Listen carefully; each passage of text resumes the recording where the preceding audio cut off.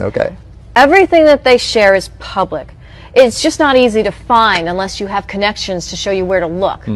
And right now, my connections are telling me about another huge opportunity for investors. I've already shown you how big energy and transportation are being transformed.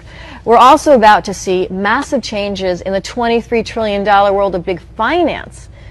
In the months ahead, central banks around the world are planning to go digital.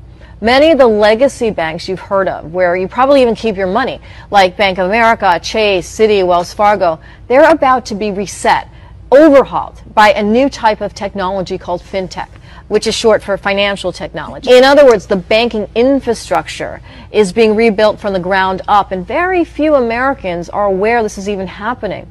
We are right on the verge of a once-in-a-generation opportunity to profit by investing in the companies that are building out the architecture for this